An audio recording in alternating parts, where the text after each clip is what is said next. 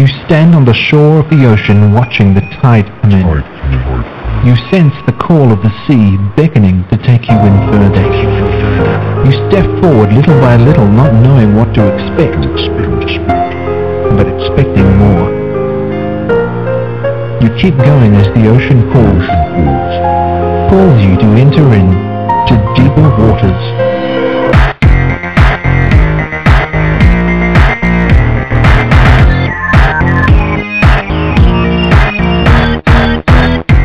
Everyone, welcome to the Deeper Waters podcast. I am Nick Peters, your host, and I'm always seeking to bring you the best in Christian apologetics and scholarship. And we today have a great program lined up that definitely falls within that category. I like to imagine you're in the situation where someone comes up to you and says, "I'd like to play a little game with you and see if you can identify the person that I'm talking about." And you say, "Okay." He says, "All right, this person was born of a virgin. He had 12 disciples. He was known as the Savior of the world at his time.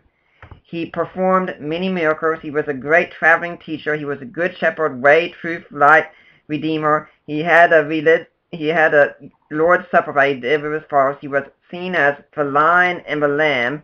He died and he rose again later on. Who am I talking about?" Now, most of you are going to think, "Well, that's pretty obvious. You're talking about Jesus Christ." I mean, the person you're talking to says, "Nope, I'm talking about Mithras." Now, a lot of people are going to be caught flat-footed at that. And if you're on the internet, you're going to hear that Jesus is a copy of pagan religions constantly. Is that the case?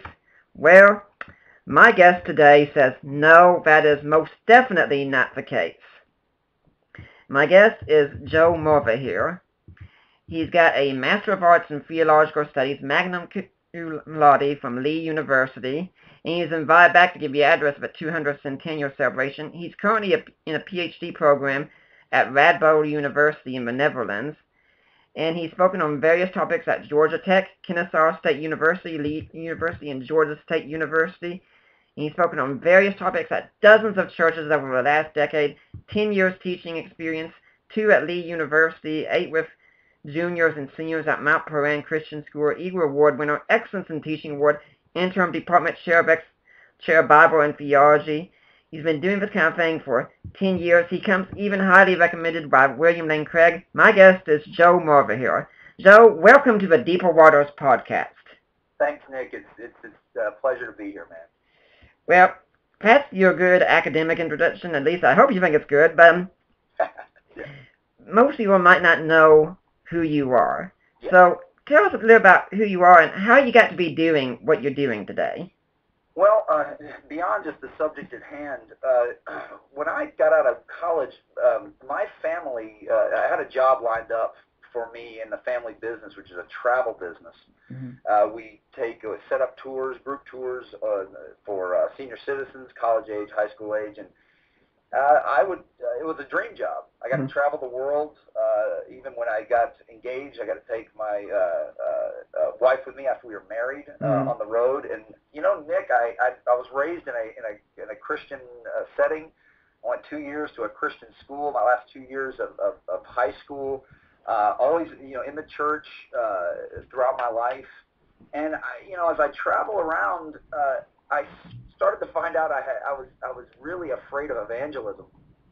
So, whenever I start, especially, not only travel domestic, when you start traveling international, people would want to sit at, whether it was a tour guide or a bus driver or just a person you met or a shop owner, they'd want to talk about these big issues, these big, origin, meaning, morality, destiny issues, as the Zacharias team talks about. And I had nothing to say after a lifetime of being in church, and that's some you can blame the parents, the family took some of this, and I knew quite a bit about the Bible, but I really, really hated the Great Commission. I couldn't stand it because primarily it's just like anything else in life, right? If you don't really know what you're talking about or not interested in the subject, you'll get someone to change the subject. You're at a party and you you hear somebody talking about, I don't know, something really I'm really ignorant about, like European men's soccer, amongst many other things, you'll either wait for them to change the subject or try to change the subject if you want to be a part of that conversation. So the fact that I never trained or even looked at any other perspective but that one singular one, and I was now in context where the Bible wasn't taken for granted anymore. And so I didn't want to share it all, but I found myself with a lot of spare time on the road between, you know, when you'd be on a flight or on a bus or waiting for a group to finish a tour, had a lot of time, so I started reading, and reading quite a bit. And then evangelism started to become a lot easier once you start understanding wherever these other religious traditions, people that were adherents to these other religious traditions, where they come from. So I'd start to look forward to witnessing on the road and not beating someone over the head, but asking questions and showing them that I respected them enough to try to investigate what they say the answers to these reality questions were. And it got to a point where my wife didn't want me to leave the family business. They were grooming me for a takeover. And she came on me on a couple of trips and said, I've never seen anything like this. This is just awesome. And I said, yeah, I just, you know, it's really the Lord. This thing's going, I mean, he's bringing this stuff up, and he brings it to your mind, your remembrance, and people were saying, am I on camera? I mean, it sounds like this whole conversation was a setup from beginning to end. And when this happens a couple dozen times, you start to not really sweat evangelism anymore. In fact, you look forward to it. So my wife begrudgingly said, you got to try to teach people how to do this. So this began the journey. I went and worked for Zacharias Ministries for a while, just as a research guy, as a background guy, when I left the family business and started my master's program, and took the most difficult route I could to test these ideas. I was really quite happy with how the apologetics reading I'd done on my own up to that point. It really aided me in that journey through the graduate studies program. And then afterwards, I got recruited to work at a pretty prestigious academy down here in North Georgia, Mount Perrin School, and teach kids how to do this sort of thing and just understand these other issues so that they felt comfortable around people, quite frankly, that thought they were crazy. Since we're throwing these kids over the wall and into a college setting when they've been in these sort of bubbles before, I've had a lot. I've been blessed, to be honest with you, Nick. There's missionaries that are out in the field for years, and they may never see the fruit of their labors, but the Lord's been gracious enough to let me see a lot of the fruit of the labors, and it's been a really good fit. As a matter of fact, your father-in-law, Mike Lacona, a good friend of mine, is the one who I was looking to PhD programs, and he wanted me hooked up with a guy that he had a wonderful time, and a very rigorous scholar, Jan van der Watt. He's at a different university. He was at Pretoria University when he was with Mike.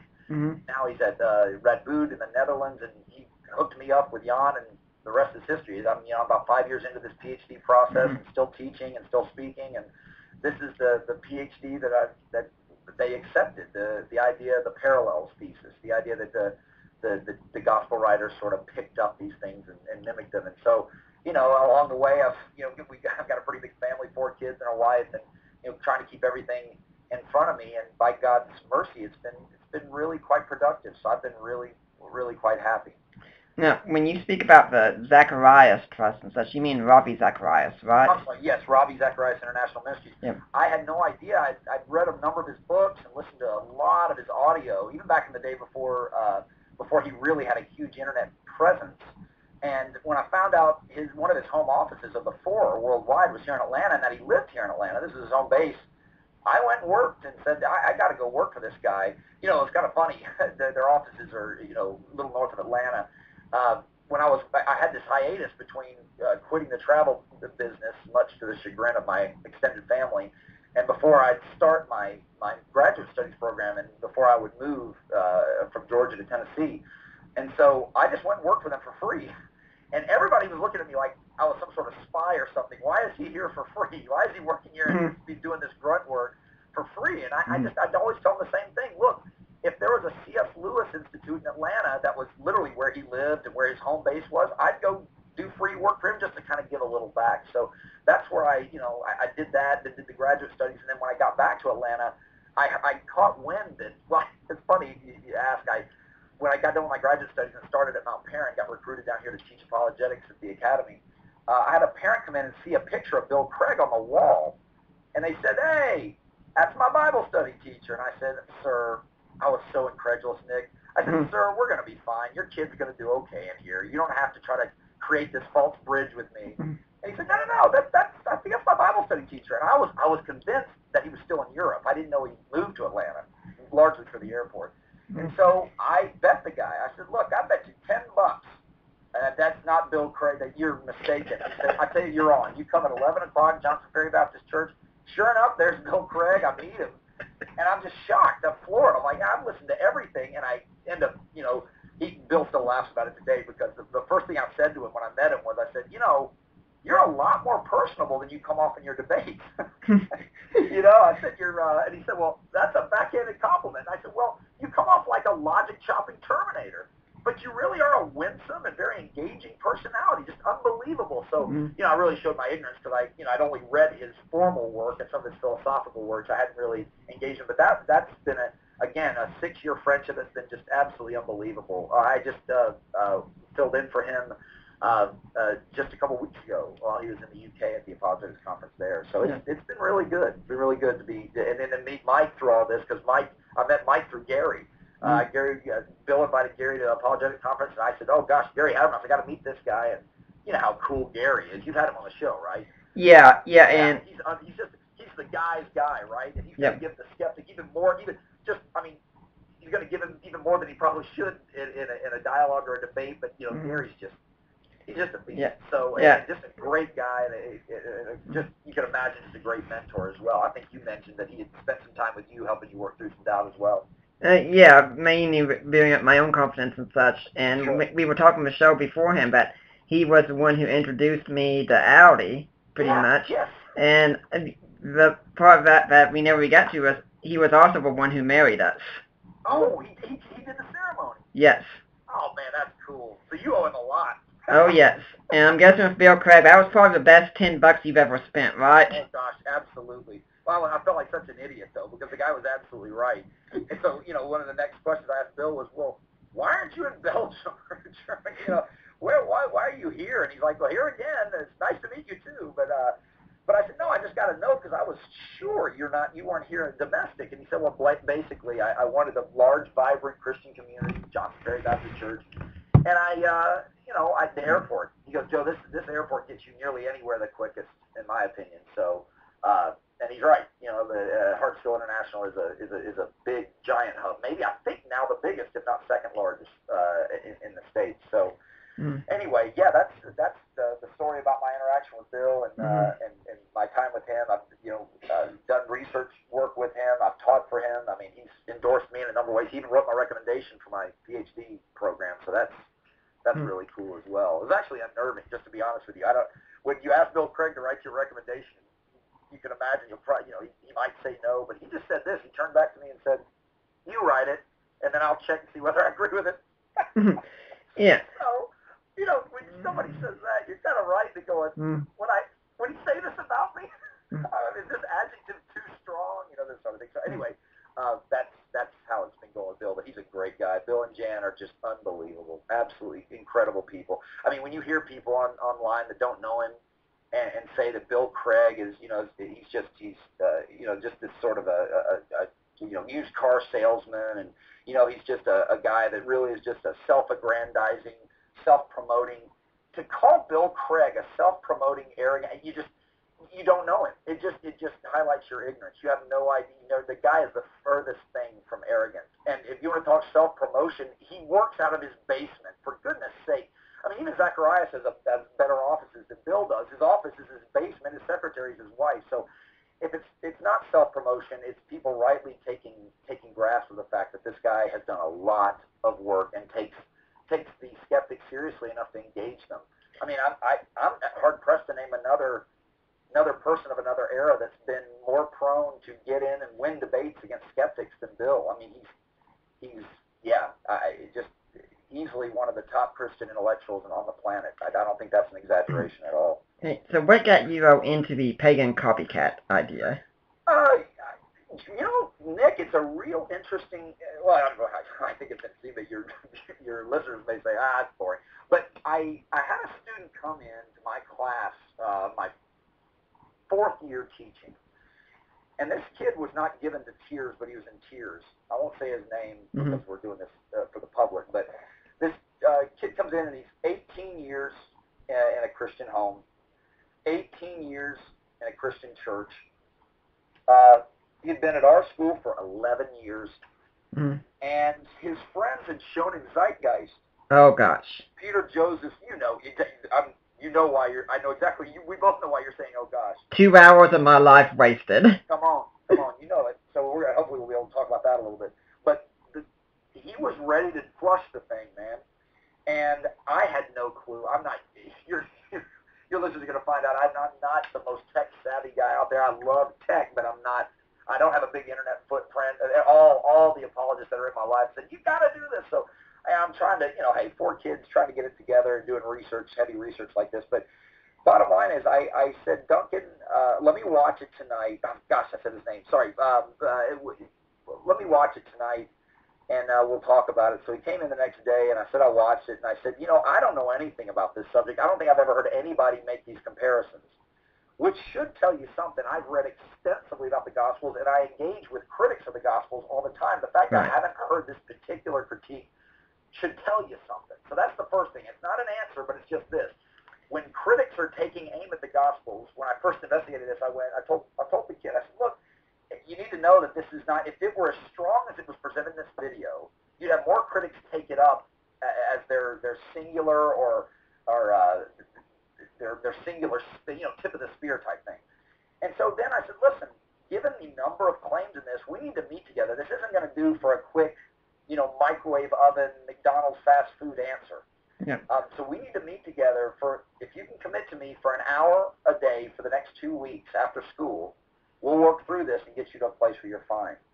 Well, we did, and he did end up being fine, but I couldn't believe it shook him so much. Now, he had a peer group that built it up big time. They showed him the other Peter Joseph conspiracy videos about 9/11 and about the World Bank and the Fed. Mm-hmm. And then they said, you don't want to watch this next one.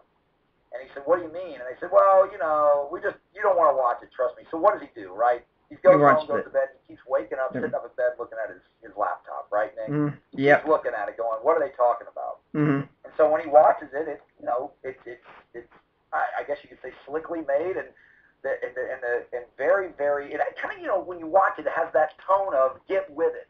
Mm-hmm. I'm sick of having to talk to you people because it's so obvious. This is such low-hanging fruit, these ideas that you should have already known about this. So get with it, right? And even that tone gets people to go, oh man, am I missing? Am I out of the loop here? Am I benighted because I've been raised in a Christian home? They've never discussed this. So it really capitalizes on people's ignorance in a number of areas, and that's something that I think that's also why there's been work done on this. Why the second the Peter Joseph follow-up Zeitgeist 2 just tanked. So yeah, I also had a couple of students that went to generally conservative, though secular universities, where they'd show Peter Joseph's video out on the quad to anyone to walk by and serve pizza and drinks to watch this video on a college campus. Some of these were the same campuses where they had trouble getting a Ratio Christi together, or a Fellowship of Christian Athletes. So, but by gosh, we can put a screen up and show Peter Joseph's mockumentary up on campus. And so I had trained a couple to be ready for this sort of thing, so they were able to kind of talk to people that had witnessed this sort of thing. So, if it's on campus and like Friday night movie night, and it's also being presented on the internet as having some substance to it, I think one of the illusions Peter Joseph's able to pull, kind of pull the wool over people's eyes is he says, look, I've got, hundreds of footnotes here. Yeah. So when you start isolating the crucial footnotes to that are supposed to decimate Christianity, you find that the scholars, quote unquote, that he pulls either aren't scholars, in other words, they're amateur academics. Doesn't necessarily make them wrong because they're not professional scholars. But you also find that these have been largely repudiated. These scholars, or they're out of date, or even skeptics have issue with some of these scholars. So that kind of got me in the direction of doing this, and I found, wow, there's a lot of people. This started to become a popular, since Zeitgeist, it has become a popular internet sensation, and this commonly claimed thing. Put in a Google search, and you see it yourself. And I suppose there's something to be said for the idea that, how Mulvihill, this happens all the time, right, Joe? Look, there are people that run ahead of the scholarly data all the time. This is part of our world, but this has gotten quite way too common for just a little pet thing in a corner. If you go into the scholarship on the subject, though, I mean, the hard scholarship with people that have earned degrees by spending a large portion of their life studying and being vetted by people that have also done this, you find this is a thesis without a champion largely. Mm-hmm. It's a fringe thing that no one really takes seriously in the academic world, and I think I can say that without being unfair, Nick. It's the minute you start delving into are there real scholars that sink their teeth into this, or is this what they would call internet or Wikipedia research, right? Where it's pseudo or sat scholarship, not authentic, and you really start to find that, man, there's a lot of stretching, there's a lot of speculation, there's a lot of bridging of evidential gaps. It's quite interesting. Yeah, I don't think even Richard Carrier takes this seriously. No, and what's interesting is he would agree with some of the very, very broad outlines of some of the ideas here, but he is the first to say there are so many excesses in this position. Like even Richard Carrier, right? He doesn't. Yeah. That's a great. I interact with him in my doctoral dissertation. Even Carrier would say, look, I think there might have been an archetype or a motif of dying and rising. By the way, even that mild position is against the scholarly consensus. Not the consensus means something's true automatically, but even that mild position is against the consensus. And he goes, I think they kind of grabbed this. But notice, even Carrier will say, all right, there are other people that have done this that are, I mean, he excoriates somebody like Percy Graves. Go to his website. This is a guy that lived over 100 years ago that came up with, was one of the first 16 books. Crucified Saviors. There you go, Percy Graves, 16 Crucified Saviors. He goes after Dolores Murdoch, in Carrier, and says, these are people you need to ignore. And he really, really tries to protect himself from either verifying his thesis or falsifying it, right? Mm-hmm. By playing it into an archetype scenario or a motif, so that you can't really. It's hard to get your hands around it to test his theory, right? Mm-hmm. But even he would say there are so many excesses in this way. So he would say things like, well, don't put me in the category of saying that somebody had, say, like the gospel, like, I don't know, Matthew had Herodotus open beside him, and he was reading Zalmoxis while he was writing the Jesus account. Carrier would say, that's not my position at all. That is the position of some of the other amateur academics, but it's not what he's saying at all. So he moves it over into a milder framework in order to basically, I think, protect the thesis from either verification or falsification. Because let's say I make a claim to you, Nick, I live in Atlanta, and you say, well, I'm going to come visit you. I'm going to verify that thesis. Where's your address? And I say, well, it's like Atlanta. It's a facsimile of Atlanta. It was, it's based on the Atlanta layout, city layout. Well, where is it? Well, it's kind of like Atlanta. There are big buildings, small buildings. So you can always protect your theory or your speculation or even your thesis from being tested by continually moving into a vague category. And I think that's something that should maybe be our theme today is when you have to remain intentionally almost in a mendacious, lying way. Not that they're all lying, but you almost have to be intentionally deceptive in remaining vague and ambiguous to make this thesis work. You have to do it that way. The minute you place it in context, you see that it's in a lot of trouble. The theory's in a whole lot of trouble. So, and it's funny because this is one of the reasons I got into this research too, is when you start reading people that have responded to this, that are not just scholars, but scholars of high repute in our world. For instance, Bruce Metzger wrote a chapter in a book years ago on this very subject, where he said, well, look, this is I think the chapter, the book was called Historical and Literary Studies, Pagan, Jewish, and Christian. He wrote a chapter in there. Bruce Metzger, the highly decorated Greek Jedi New Testament scholar, and he wrote an entire chapter on this and said, look, one of the things he said amongst many against this idea of pagan copycat is he said, look, yes, I'm a believer, but go read the original sources. I know we don't have a lot of time today and things like this, and in our rushed microwave society, we don't have a lot of time to slow down, but one of the best antidotes to the copycat thesis is actually read in context. And I know I'm not the only one saying this. I think Mary Jo Sharp says the same thing.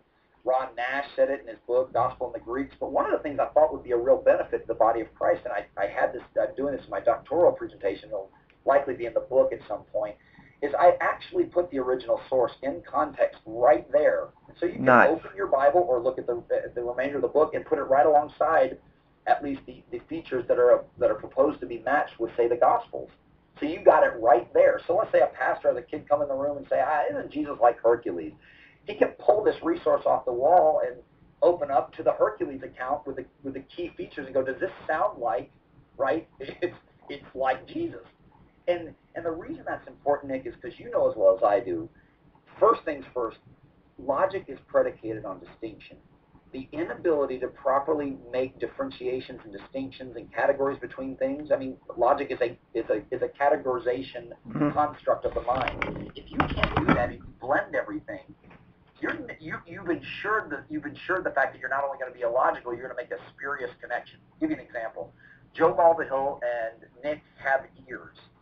Elephants and kangaroos have ears. Joe Mulvihill and Nick Peters are elephants and kangaroos.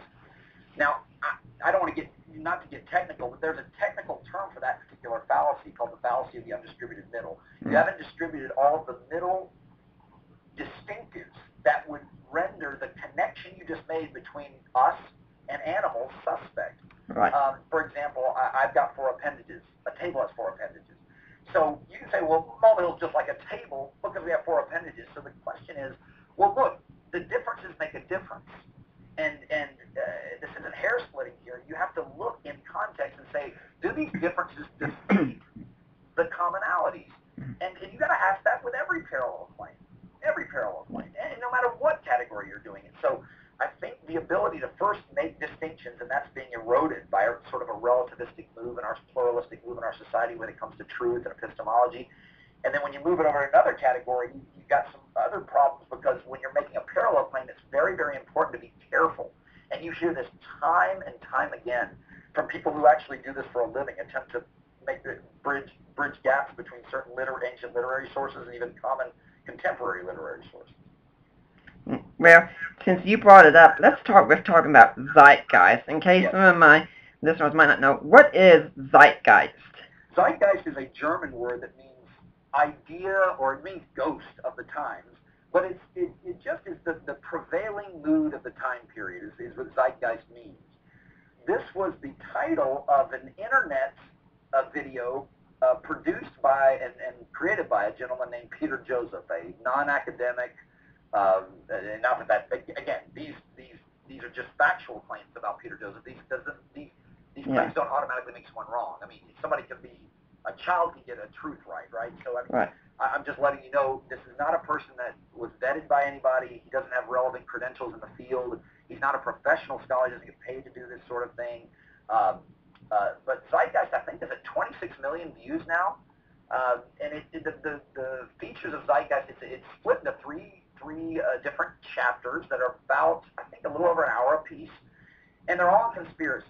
The first is a conspiracy about 9/11, which has been largely debunked, but that's not what the show's about today. So the second is about how there's a conspiracy to control us by way of finances, by the creation of certain government structures and the federal bank in Washington, D.C.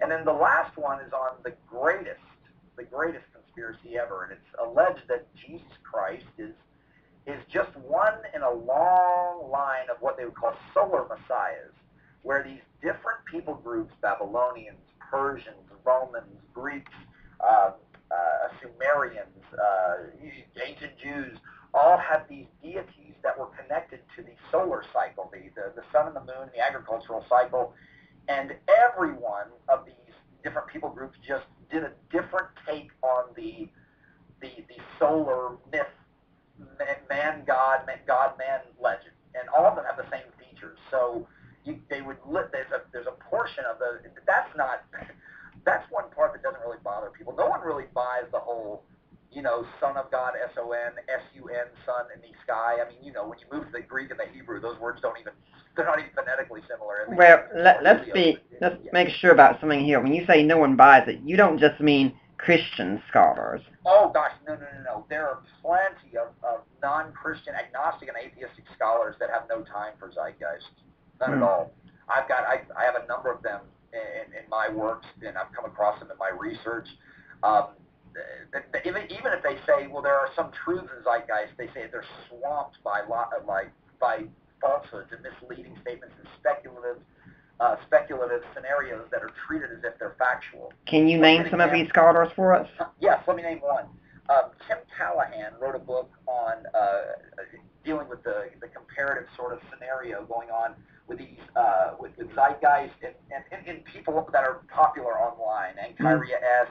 And even these older amateur scholars like Kersey Graves, Jeffrey Higgins, Gerald Massey, Alvin Boyd Kuhn. He said, look, you know, there's some truths here and there. Which says Callahan in his work. And gosh, I tell you, the title is escaping me right now, but you can probably do a Google search, Tim Callahan on pagan copycats, and get his book.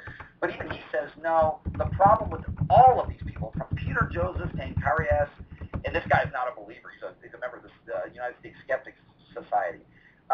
He says that the problem is that they get more wrong than they get right.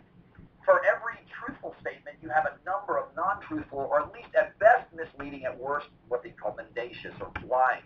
And that's the problem with going to these sources. And by the way, Tim Callahan's book's been torn apart for some of his copycat claims. So this is an interesting thing. Give you another example. One of the scholars we haven't discussed yet, who does have the relevant credentials and is one of the loudest champions of the copycat parallel pagan thesis, I call it the critical pagan parallel thesis, CPPT, is Robert Price. Oh, yes.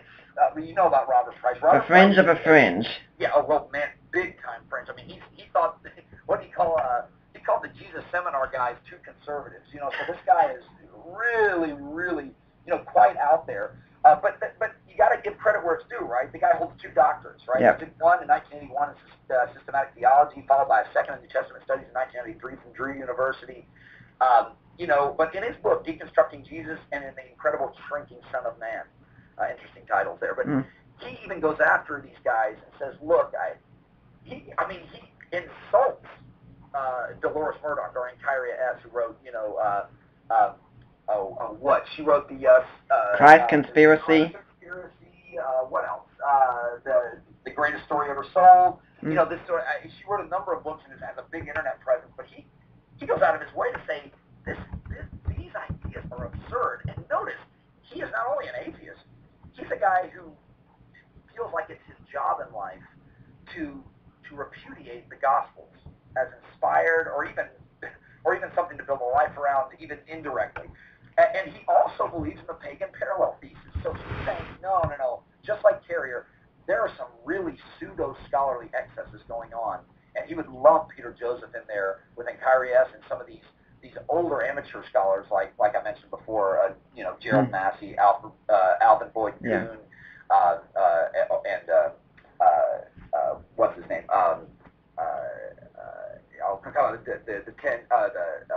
The World 16's Crucified Savior. Kersey Graves. Yeah, Kersey Graves. Sorry, I was blanking on Kersey. So that's an example of people that aren't in our wheelhouse that say, watch out, and put big warning signs around this. And another thing I think would benefit your listeners here is to say this.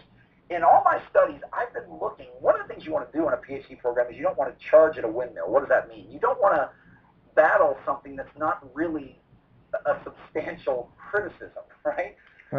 You don't want to get into a serious scholarly battle with something that no one takes seriously. So between us, Nick, what I'm finding is there's no one that stands singularly behind this. Right. No one. That's a professional scholar that's given that gets paid for what they do and spend a number of years of their life engaged in hard level research, you know, high-end research, that is willing to champion this singularly. And there are plenty of other scholars that will champion a sort of singular, or at least a primary approach to a skeptical sort of assessment of the Gospels. You know, you think of somebody like John Dominic Crossan and his Cynic thesis. You don't have anyone that is willing to stand behind this singularly. The closest you're going to get is Robert Price. In other words, this is such a weak scholarly position at that level, rather than just a popular level, that people, if they use this critique of the Gospels, they append it to their overall polemic against the Gospels. They kind of add it in as kind of a like, oh, and by by the way, there's a lot of pagan myths that look a lot like Jesus, just saying. No one is willing to stand behind this and say, I'm ready to take all comers. Bring it. Yeah. No. In fact, I was even thinking that we could say Bart Ehrman even has strong words against these people. Oh gosh, yes, big time. If you read Ehrman's not his last book, but his book before last. Did Jesus exist? Exactly. Did Jesus exist? You'll find a where he says, look, the two people that I have to take seriously that believe some mild version of this would be Richard Terry on the lighter version and a little heavier version in Robert Price. And you have to at least take their ideas somewhat seriously, though they're floating against the stream, and he disagrees with their idea that Jesus was likely a mythological construct that didn't exist at all. So you have a number of people warning you, watch out. Go another way. If you're going to critique the Gospels, there's better ways to go. And I'll tell you, in my PhD research, which has been quite heavy and rigorous, doesn't make me right automatically, obviously. I mean, I disagree with a number of people that hold doctorates as well. But the idea here is I've been searching high and low and doing my best to make these arguments stronger than they're actually presented, so that I have an authentic opponent to interact with in my dissertation paper and then my defense before the committee. Yeah, well, let's go into some of these. For instance, with Akira S., I've got her website right here, thetruthbeknown.com, and this is what she says about Mithra. Yes. Mithra was born on December 25th of a virgin Anahita. The babe was wrapped in swaddling clothes, placed in a manger, and attended by shepherds. He was considered a great traveling teacher and master. He had 12 companions or disciples. He performed miracles. As the great bull of a son, Mithra sacrificed himself for world peace. He ascended to heaven. Mithra was viewed as a good shepherd, the way, the truth, and the light, the redeemer, the savior, the Messiah. Mithra is omniscient, as he hears all, sees all, knows all, none can deceive him. He was identified with both the lion and the lamb. His sacred day was Sunday, the Lord's Day, hundreds of years before the appearance of Christ. His religion had a Eucharist or Lord's Supper. Mithra sets his mark on the foreheads of his soldiers, and Mithraism emphasized baptism. Well, that sounds quite intimidating right there, Joe. But it does, doesn't it? Too bad it's largely untrue. Here's the idea. This is, again, we already said something to keep in mind is to remember differences make a difference, right? Right. That's the first thing. Here's the second thing, and this may be, if your internet goes down and all you hear is this on this program when it comes to this subject of pagan copycats, remember this. Just because a certain figure might be antecedent to the first century, antecedent to Jesus' time on the earth, and then what's said about him and written about him later, doesn't necessarily mean the features that are quoted about this figure are also antecedent. This is extraordinarily important. For example, most of the figures listed in Zeitgeist, or even Mithra, come before Jesus. They're worshipped before Jesus. They have stories about them before Jesus. I'm going to do a little Mithra deal for you guys here in just a second, because that's one of the chapters in my work. But the question is, do the features she's talking about, are they in the early Mithra tradition or in the late Mithra tradition? So just a little bit of background on Mithra. Mithra was called Mithra with the Persians and even before that the Indians. Then he's called Mithras when the Romans pick it up and largely change it to a mystery cult that only soldiers were allowed to be in and were attracted to as a militaristic sort of cult. For years, people thought, well, most of the features in the Persian and Indian versions of the Mithra story that are pre-Christ were largely carried over into the Roman post-Christian Mithra scenarios. Most of the inscriptions we have about Mithra from an archaeological standpoint are dated to about the early to mid-2nd century. And a lot of the features she listed, the supper, that's from an account that's in the 200s AD, well after not only Jesus has been on the scene in Palestine, but that they've already been talking and writing about him as well. The mark on the forehead is from Tertullian, discussing what part of the ritual was about, as he excoriates and critiques Mithraist in his community in the late 2nd century. So it's very, very important to have a where their mouth is and say, okay, sure, clearly Krishna preceded Jesus. Clearly Buddha preceded Jesus. These are obviously central figures in religious tradition. Or go heroes. The idea of Hercules, the literature about him preceded Jesus. The idea of Mithra preceded Jesus. But that does not necessarily mean that the event being described as parallel to the Gospels is also part of that early tradition. Right. And that's the key thing, right? Devil's in the details. What you have to say is, and this is exactly what happened to Zeitgeist and on Dolores Murdoch's website, is you take this tradition that's obviously earlier than Christianity, and you take features very, very late after Christianity and assume, because they're in the late version, that they must be in the earlier version. Mm-hmm. And there's really, especially with Mithra, this is double jeopardy, because there's no reason to believe that the religion stayed static as it moved out of Persia and was brought to the Greeks and Romans. There are other religions where you see some features that carry over. This, you don't really see features carrying over. For example, in Roman Mithraism, they say he killed a bull as kind of a sacrifice for humankind. What you don't have is you don't have the bull-killing scenario going on in the Persian or Indian versions that precede Christianity. And that's where you get a lot of the accolades about him being, this person that would affect your salvation. In the Persian tradition, he's one of the high gods in their pantheon of many gods. But you have a number of things that don't make it back into that earlier tradition, and scholars would say, whoa, no, you can't read that back. Right. You're not allowed to read that back. And this happens in nearly all the Zeitgeist scenarios too. Most of the characters they list as parallels in Zeitgeist, the characters were known and maybe worshipped or at least adored prior to the Christian era. But a lot of the details that are similar come after. So in that sense, you've got to be really, really careful about that. One other qualifier too. Remember, there's a difference, and scholars note this all the time. There's a difference between cultic ritual data and narrative data. Mm-hmm. And most scholars say largely the narrative or mythical data informs the cultic ritual. So, when you just throw these together, you don't care about time frame.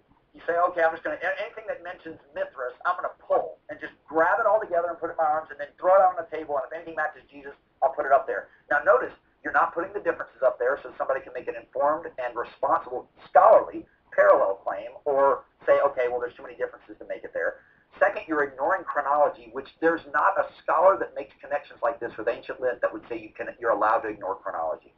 You're just not allowed to do it. And third, you're assuming what's called the essentialist fallacy, the idea that just because it's in this late tradition, it must be in the former tradition. And we know, especially with Mithra, that's not the case. In fact, it was the first conference where all the Mithra scholars in America came together in 1975, where these scholars basically said, look, we don't agree. The assumption has been up to this point that Persian and Indian Mithraism is largely the same as late Roman Mithraism. And we're saying the scholars unanimously said no. Years later, they had another conference, even more. We're digging up even more data, more archaeology. No, even stronger consensus saying there's not a connection. So if there's a break between the two, you got to ask yourself, okay, what's going on? As far as the other claims, if somebody's considered a being worthy of worship, they're going to do some supernatural the miracle claims that it's a wash, because anybody that has someone they consider to be a figure worthy of their attention, they're going to do super things, special unique things, and that can include miracles. So the question isn't so much, was he a miracle worker? What kind of miracles? What kind of, what was the context? What was the purpose of the miracles? And this isn't hair splitting. This is exactly what scholars do when they attempt to make matches with other myths in the ancient world. Yeah. And if I could be so bold, let me just go one more step here. In my PhD dissertation, the big thing is method. Yeah. So how do you determine if something has enough commonality to be called a possible or even legitimate parallel and enough differentiation or distinction to put it out of the category? Well, Nick, what I did is, and I thought this was fair, I took the best and most respected scholars in the field on this subject that do this for a living in a scholarly way, and everybody seems to think, okay, we may not agree with everything that these guys put out there, but you know what? These guys they're doing it right. They're doing it right. And I culled my criteria for whether something was a match from guys that aren't believers that do this sort of thing all the time. So, for example, when you look at in the ancient world at people that are trying to say, I don't know, compare like Persian literary themes and motifs and even actual data to say Roman or Greek, what you find is you find that these guys are being very, very careful. They're getting into the details. They're so careful because they don't want to make a wrong parallel claim by just sort of spewing out this thing and being playing loose and fast with the details. So, for example, you have a guy, Walter Burger, right? Mm-hmm. Walter Burger, Professor Emeritus of Classics at the University of Zurich. This guy has spent, amongst other books he's authored, he spent years of his life attempting to link the features of Homer and Gilgamesh together. And one of his criteria is, look, one of the things that should alert you, there needs to be numerous similarities that reveal what's called a complex structure, Nick, a complex structure. And that means they can't just be just numerous. They also have to build on one another and mean largely the same thing. And where you can't really pass this off, well, that's one of the features of my method. Well, there has to be numerous, complex structures. You have another guy, Martin Litchfield West, Oxford Professor of Classics, Antiquities, and Philology. He says, well, not only do you have to have numerous, you have to have really, really, really strong connections. Meaning not vague connections, oh, they did miracles. No, you need to ask what kind of miracles, what was the purpose of them, what did the audience perceive, what was the general thrust of the miracle attempt, and where was it done and how was it done? You take somebody like Jan Povel, Johns Hopkins University. He was educated at Harvard University, and he's the professor of comparative mythology there. He's tried to link numerous ancient documents together, and he says, well, not only do you have to have it be numerous, but the meaning needs to be very, very tightly connected. So when you have somebody say something like, well, didn't they have a meal? They had a sacrificial meal. That's not detailed enough for the professionals. Yeah. It's not. For someone to have a meal where they talk about Mithras, it doesn't serve the same function as the Last Supper. It doesn't serve the same function in the post-Jesus community when they do the Last Supper to commemorate his sacrifice. It doesn't have the same function. It just doesn't. The whole meaning of the word resurrection or salvation doesn't have the same function either. The last guy who contributes on that is a guy named Charles Penglaze. He's author of a book, Greek Myths, Parallels and Influence in Homeric Hymns and Hesiod. So he's trying to connect this ancient data, and his thing is, look, the big thing is chronology. You can't have something influence another if the chronology's off. And we know this. This is common sense stuff. But I put all these gentlemen together who I believe, I don't know if any of them are friends of Christianity. And I say, okay, here's my method. We're going to look at these original sources because that's what somebody like Bruce Metzger, Ehrman's mentor, said to do. It's something that, somebody like Ron Nash in Gospel in the Greeks, he says to do this sort of thing, look at the original sources. But then what do you do after that? Well, you have to have a method to compare them between the Gospels and see whether you've got a match or not. And so I take these guys' criteria and I put them into my own method. And we run them through that sort of thing. And you need to know, Mithras is a particularly difficult one for them to highlight. Now, the good part is you have a lot of information in a lot of different cultures that are at odds or even contradictory to one another that you can pull from and kind of lay these features down and ignore all the other ones. You're already on the wrong foot if you're not showing all the context and all the differences along with the similarities. You need to do that so somebody can make a plausible claim. But second, there's no death in Mithras. So there's no resurrection. I noticed in the list, at least and Kyrie S. is careful enough on our website not to put that he was crucified, though I think Peter Joseph does in Zeitgeist, if I remember correctly. I could be wrong there, but no crucifixion, no resurrection. The central event in Christianity, you don't have that. If there's no death of Mithras or Mithra, you haven't been assumed into heaven. Yeah. Then, there's no resurrection, and that's another thing I center on too. I can't possibly do all the motifs, so I interact with some of these other ideas in my PhD dissertation. I just go after death and resurrection.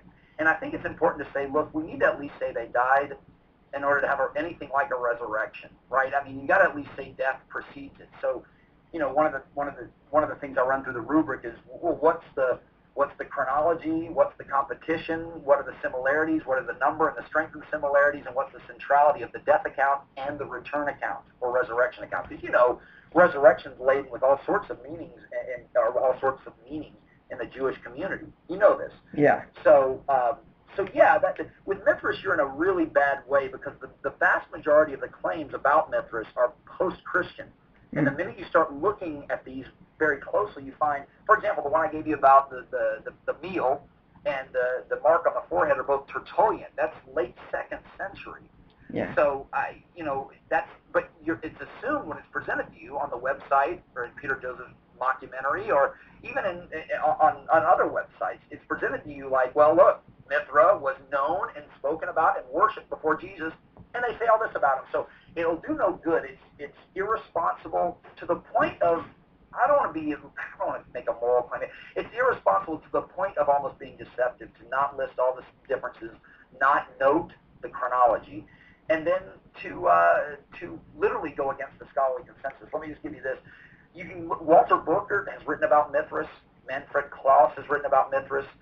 Gary Lease. These are not friends of Christianity. All of them say there's no match here.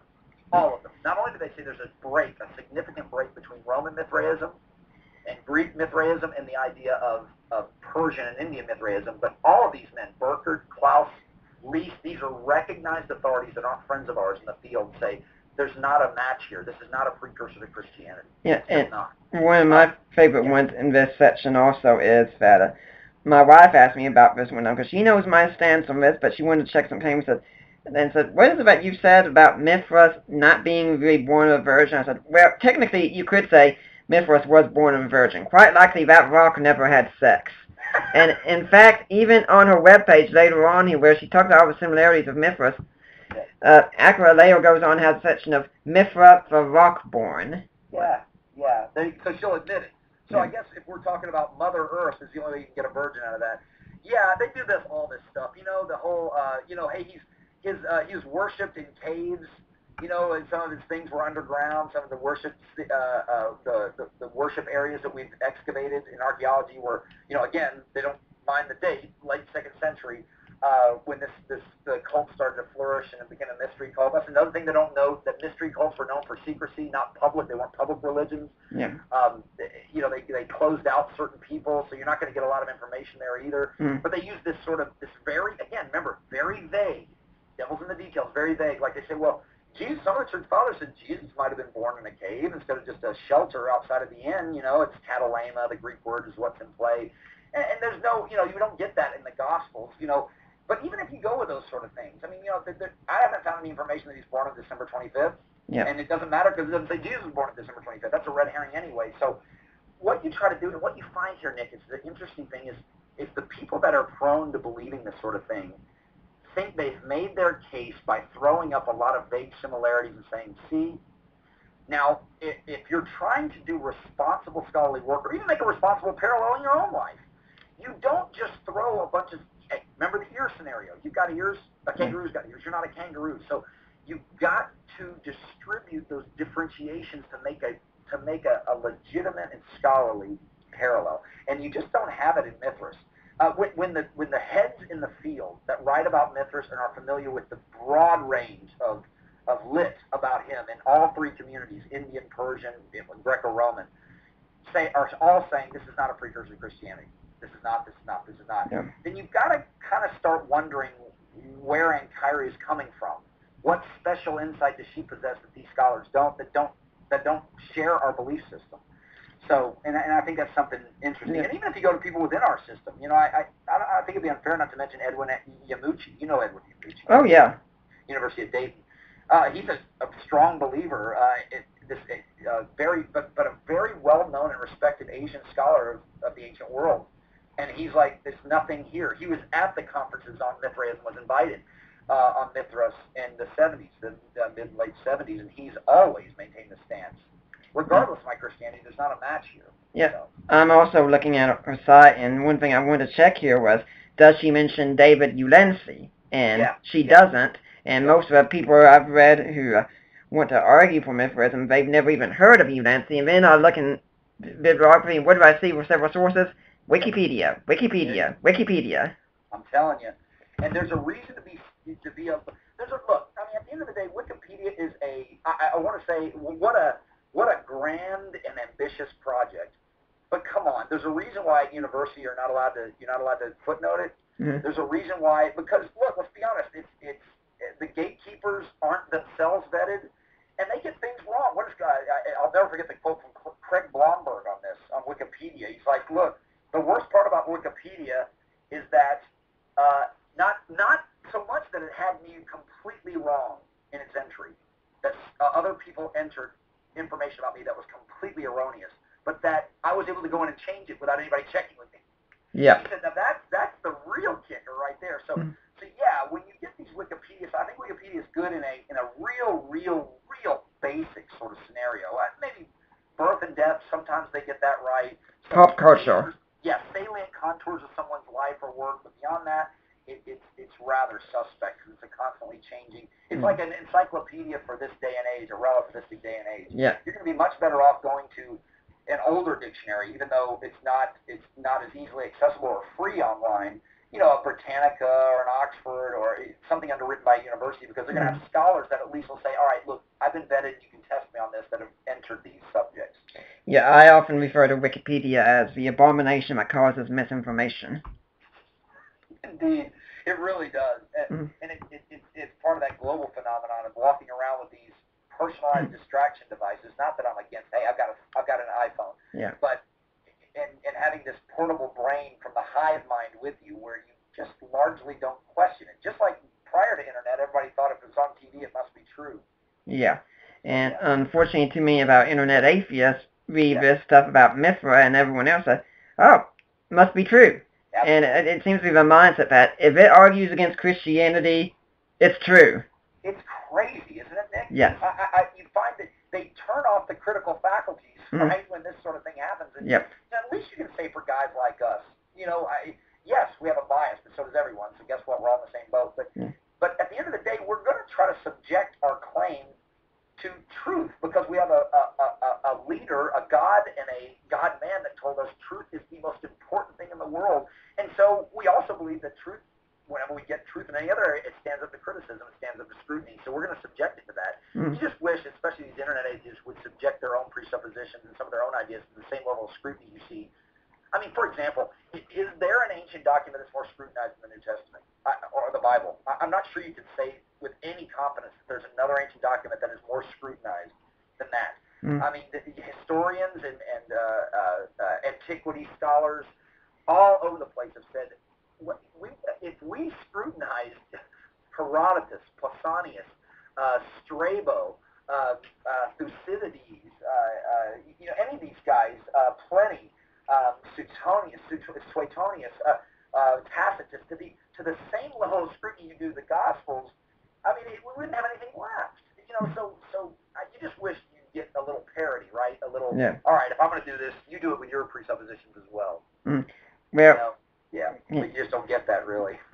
Yeah. Especially when it comes to this subject. I think you need to be really, really careful when the critics that dislike and are actively animated by dislike of Christianity, or even just don't have a care for Christianity, or just straight scholars in the area that will identify this if they see it in front of them. When they're saying be careful, don't do this, you got to be really careful to not outrun what people who have been studying this are saying. Well, we're about halfway through our show right now, so we're going to take a quick break here. My guest is Joe Mulvihill. We're talking about pagan copycats. I'm Nick Peters. This is the Deeper Waters Podcast, and we'll be back after this break. It's here, the official Grok Radio mobile app. Listen to your favorite Grok Radio programs on your iPhone, iPad, iPod, Kindle Fire, Android smartphones, and tablets. The best thing is, it's absolutely free. Download it now from the iTunes or Google Play App Store, or get a link at our website, CYIWorldwide.com. Grok Radio, Christian radio that doesn't suck. Check out CYIWorldwide.com, home of Grok Radio. Free music downloads, advice, prayer, and support. CYIWorldwide.com. Do you grok? Hey, this is Minister Grok. Thanks for listening. Although Grok Radio is free, there are costs to upkeep the website, podcasts, and purchase Bibles and materials for street ministry. And while we are happy to pay this ourselves out of pocket, we will gladly accept any gift if you feel led to support the shows and our street ministry. You can send a gift or love offering through our website at CYIWorldwide.com. CYIWorldwide.com. Thanks for your support, and God bless. Check out CYIWorldwide.com. CYIWorldwide.com. Home of Grok Radio. Free music downloads, advice, prayer, and support. CYIWorldwide.com. Do you grok?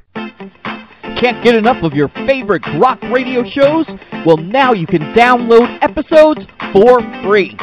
Check out the Grok Radio program archive at CYIWorldwide.com. And we're back to our show. We've got Joe Mulvihill here. We're talking about pagan copycat theory. But if you're here next week, we're going to be talking about the canon of Scripture. How did we get the Old Testament? How did we get the New Testament? My guest is going to be Lee McDonald to talk about that, one of the leading scholars on the study of the biblical canon. It's going to be a great show. If you want to know how you got your Old Testament, how you got your New Testament, you're going to need to be listening to this show. For now, we're getting back with Joe Mulvihill talking about pagan copycats, and we just got done talking about Mithra, and we could have probably spent a whole show talking about Mithra alone. But we're going to go on ahead and talk about Horus, and he's also usually connected with Osiris as well, and I believe he's also talked about by Bill Maher and Religulus. But let's get the facts, and I say a quotation mark here, about Horus. Horus was born the Virgin Isis Mary on December 25th in a cave manger, with his birth being announced by a star in the east and attended by 3 wise men. And I should point out, this is all coming from Acra's website. His earthly father was named Seb, Joseph. Seb is also known as Geb. As Horus the Elder, he was believed to be the son of Geb and Nut. And that's from Lewis Finn's Ancient Egyptian Myths and Legends, page 84. He was of royal descent. At age 12, he was a child teacher in the temple, and at 30, he was baptized, having disappeared for 18 years. Horus was baptized in the river Eridanus, or Erutana, Jordan, by Anup the Baptizer, John the Baptist, who was decapitated. He had 12 followers and or fellow gods, 2 of whom were his witnesses, and were named Anup and On, the 2 Johns. He performed miracles, exorcised demons, and raised El-Lazarus, El-Osiris, from the dead. The Egyptian god walked on water. His personal epithet was Ayusa, the ever-becoming son of Ptah, the father. He was thus called Holy Child. He was transfigured on the mount. The Egyptian god Osiris was killed, buried for 3 days in the tomb, and resurrected. Horus, Osiris, and Ra were called the Way, the Truth, the Light, Messiah, God's anointed Son, the Son of Man, the Good Shepherd, the Lamb of God, the Word made flesh, the Word of Truth, etc. The Egyptian god was the father and was associated with the fish, Ichthus, lamb and lion. He came to fulfill the law. The Egyptian god Osiris was called the Cursed Christ, or Anointed One. It's K-R-S-T. And like Jesus, Horus was supposed to reign 1,000 years. Dang, Joe, that is all so impressive. We ought to just about pack it in right now, right? Oh, if only most of it were true. It's so hard to keep up. There's so many things there that you want to go. Wow! Again, you lay these down as truth. Now, notice, is there any documentation beside any of these similarities? That's the first thing. Well, one of them has a Lewis Finn's with Ancient Egyptian Myths and Legends. Yeah, which one is that connected to? You know? His earthly father was named Seb, Joseph, and Seb is also known as Geb, as Horus the Heraldor. He was believed to be the son of Geb and Nut. Yeah. Here's the problem. We'll just go with that one. We'll start with that one. Here's the problem. Horus was a big deal, right? Son of Osiris. Interestingly, people used to use the Osiris parallel, but now that's kind of passé in a scholarly world. Nobody's using him anymore because, here's why. Horus was merged with a number of different gods, and this is the problem. And not only are we working with a language, hieroglyphics, that we just relatively recently have learned to translate. The Rosetta Stone. Yeah, the Rosetta Stone, and you're dealing with a massive amount of data. Most of the time, contradictory, competitive data about Horus. He said he's, the son of Hathor at one point, and then he's merged with Ra, and then he's the son of Osiris and Isis. And then, so the strongest tradition has him the son of Osiris and Isis. This can be transliterated when it moves from the Egyptian community to worship in another, a Greek community, a Roman community. It can be moved over to the name Seth in some traditions. In others, it's not. It remains Osiris. It remains Hathor. In some versions, he's connected to Thoth, the god of the underworld, as well. Before Osiris becomes, the leader of the underworld. So the first thing to realize is we're dealing with a tradition that there's a lot of information that's been dug up. And it's very, very difficult to interpret. One, just from a linguistic standpoint, symbol-based, interpretive standpoint. Second, we're dealing with a massive data, and it will do no good to say, all right, I'm going to cherry pick over here and over here and over here. The third problem there is some of it's just not in the data at all. Yeah. I'm trying to think of the quickest way to do this. Maybe I'll just quote, years ago when your father-in-law, Mike Lacona, was investigating these claims when he encountered it in a video form prior to the Zeitgeist phenomenon, when he encountered it in the God Who Wasn't There, that video series, or video that was produced and Brian Fleming propagated on the internet. He got in touch with a doctor named Bryant. I don't know if you've ever read Mike's interaction with this gentleman. It's a Rutgers University specialist in Indian studies. Mm. And he said, well, all right, what about Krishna? What are we going to do here? What is this? Is the Krishna connection there? Now, this wasn't Horus, it was Krishna. And they were actively upset about anyone spreading misinformation like this. Then he did the same thing when it came to Buddha. He got a hold of the chair of the Department of Comparative Studies and a Buddha scholar there at Rutgers. Yep. This woman, same thing. I can't believe someone's saying this sort of thing. So what do we have here with Horus? You have an Egyptologist that say no. For example, there's an Egyptologist named Dr. S.G.F. Brandon in my PhD study that says, listen, when you go through these things, borrowing by Christianity cannot be substantiated by the evidence. And even if it had some evidence of some connection here and there, you're pulling from such a large battery of conflicting data that you're going to be able to find a connection between Horus and Abraham Lincoln, if you want. So and he finishes up by saying it's also intrinsically most improbable. Brandon says this. Why does he say this? The reason Brandon says this is because clearly the Jewish culture doesn't seem prone to assimilation in a religious sense, or synchronicity in a religious sense. So when it comes to being crucified, there's absolutely, I can say with confidence, because when it comes to death and resurrection, that's the center of my research, my PhD study, right? The other things, the 12 followers, that's based on art interpretation, which is already suspect, right? Where you have an artwork depiction of Horus after he comes to defeat Seth and avenge his father Osiris' dismemberment death at the hands of his rival, and now he's ruling Egypt, and then later pharaohs get incorporated. They incorporate Horus's name into the pharaoh's title, so you got this merging of deity and personhood in the Egyptian pantheon. So you have this sort of in the Egyptian tradition. Well, when you push that sort of thing and say, well, look, you have Horus going on, you don't have any death by crucifixion or death by way of anything that's remotely close to what you have in the gospel accounts. If you're looking at, let's just go to the key data. What about the 12 disciples? That's based on an artistic interpretation of the 12 signs of the zodiac around Horus, in a rather late artist rendition of what scholars believe is an impression of Horus in ancient art. But again, artistic interpretation, interpreting a song or interpreting artwork, is highly, highly suspicious for a variety of reasons to scholars.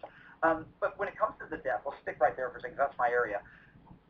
There are accounts that talk about a possible death for Horus. We're going to talk about those in just a second. But that still does not move scholars to say that this is a crucifixion, it's a death and resurrection. It looks anything like Christianity. There's clearly no real resurrection, though you can maybe make a claim of a return. Let me give you the two accounts so that you can be familiar with these key events. There's a stela that was unearthed years ago. That's a large stone that was cut, and then they put hieroglyphics and artwork on the stone. It's dated to the 4th century BC. It was found by an archaeologist named Metternich, and so it's called the Metternich Stela. On that stela is an account of Isis, the mom, wife of the late Osiris, killed by the rival of Osiris and Isis and Horus, named Set, or Seth, depending on how you're pronouncing it, the English transliteration. So on this stela, there's an account of the infant Horus, right? The infant Horus being attacked by scorpions at the instigation of Seth. And scholars are split over whether he dies in the data, in the hieroglyphic interpretation here. He's stunned, he's unconscious, it could be death, but regardless, there's some scholars that say this 4th century stela indicates a death for Horus. Now that's a long way from crucifixion, but you have people stretching that, right? Taking that vague thing and going, well, scorpions sting, and Jesus was pierced for our transgressions. Now this is where, scholars roll their eyes on purpose. Now, so clearly, basically he's gone, he's either unconscious or dead. Isis gets a hold of her buddy Thoth, who's the kind of the guy in charge of the underworld at this time, or at least co-regent of the underworld, and Thoth revives her son, either brings him back from a stunned state or an unconscious state or a death state. Now that's hardly anywhere close to the gospel accounts, even though it is part of a tradition that precedes Christianity. The only other one is one from a 1st century BC, and this is right before the 1st century AD, right? Writer named Diodorus Siculus. He wrote a work called History, and in this work, Diodorus is merging a lot of antecedent deities with Greek deities or Roman deities, and he's merging them together, like they did with Serapis, right? They took aspects of Greek deity and aspects of Egyptian deity and merged them together intentionally, and they did the same sort of thing. So he's writing about this, but notice this isn't narrative data. He's not writing about what happened to Horus, but he writes about people in the town that I'm traveling in say this of Horus. So in the 1st century BC, we're not gonna critically investigate the extant, remains like we do the gospel and just assume, okay, if he lived in this time period, maybe he wrote this time period, it's at least possible. We'll give the best possible argument here. He says there are people in this town that say of Horus that he was torn to pieces by Titans, listen closely, boiled, and then revived by a chief god above him. Now, there's not a scholar, an Egyptian scholar, that takes this seriously. But here's why. Not only is Diodorus merging deities illegitimately here and there, and just trying to merge these two traditions, and he's not really trying to remain accurate or scholarly in a lot of ways. But the second big thing is this is a story connected to Dionysus. So there is absolutely no story of Horus being dismembered, being boiled by rivals, and then reconstituted. That is a Dionysus story that we can get to a little later if you like. But that's the Dionysus, what they call the Zagreus Dionysus story. But again, when it comes to the crucial death and resurrection, you just don't have it there. And you also have scholars in the field saying, no, this is not a match. I'm sorry, it isn't. Go ahead. With Osiris, though, don't we have an account that his body was supposedly split into pieces, and Isis went around and gathered all the pieces? Yes, and she couldn't find the main member, the sexual member. So anyway, that's funny. Sounds a lot like the Jesus story, right? No, with the Osiris story, real quick. The reason it's largely been abandoned is because even critical scholars that aren't exactly given to Christianity. Gosh, I'm blanking. I had two names that came before me, but I'm blanking. But even they say, look, he's not really resurrected, Osiris.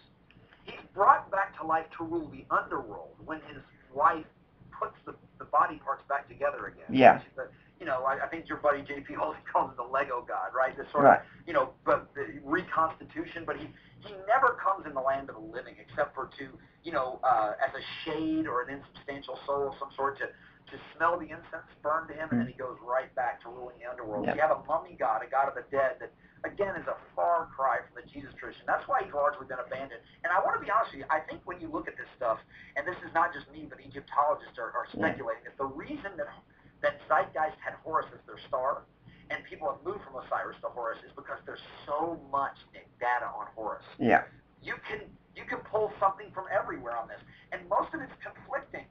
I mean, you have Horus's name connected to actual pharaohs that we have historic information on. You have Horus's name connected to a Dionysus tale here in a 1st century Greek writer, Diodorus Siculus. You have Horus being referenced in very, very old hieroglyphics and on temples.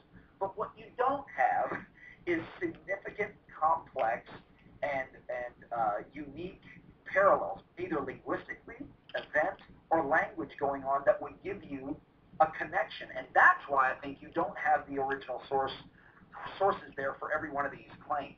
Because the minute, again, like Metzger said and like Nash said, the minute you go and look at the original source documentation, this thing begins and continues to fall apart. Because again, then all the differences are put in front of you, and you really start to. Give you an example. One of the favorites of Carrier is a guy named Zalmoxis. Mm-hmm. He doesn't say, again, he's not saying the account, and that's Herodotus, right? 5th to 4th century BC, or maybe the 6th to 5th. I think it's 5th to 4th. Anyway, Herodotus is clearly antecedent to Jesus, or the Jesus account. In the Zalmoxis tale, Carrier's careful. He doesn't say, obviously, that Matthew or Mark or Luke or John had the Zalmoxis tale open beside them at the editing table.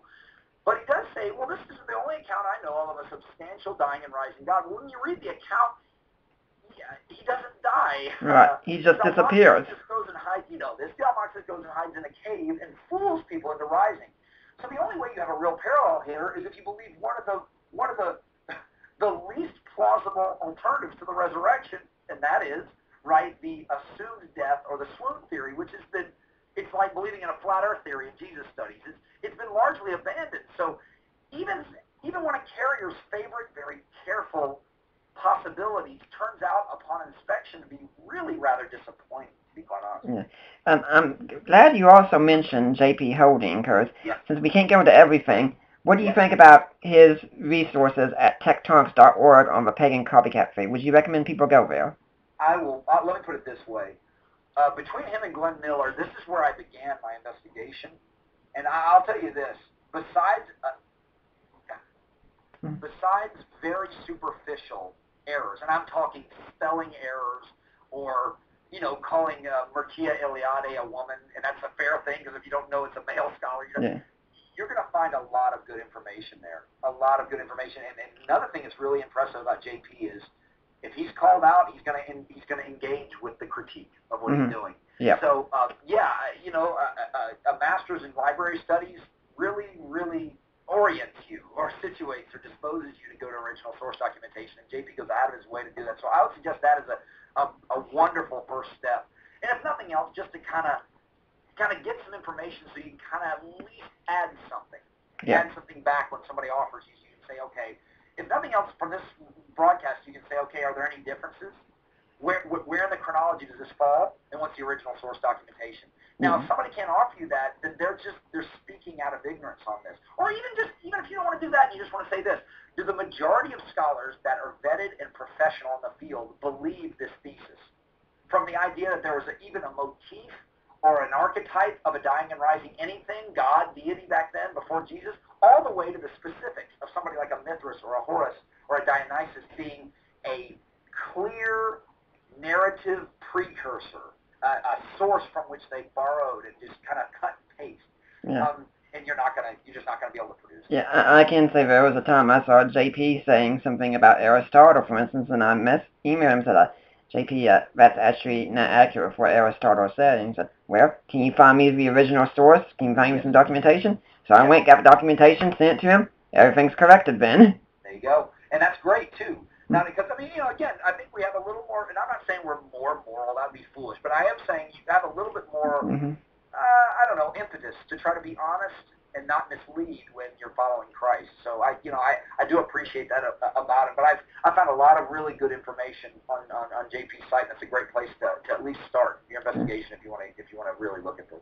Okay, we're at the point of the show where I'd like to remind everyone that everything we do here, it's really supported by your donations and your support. And frankly, we need them because what we do, it costs things. I work with CYI here. And CYI gives out Bibles, offers prayer, pays for these shows to be able to go on, have a spot that we can advertise them on the web.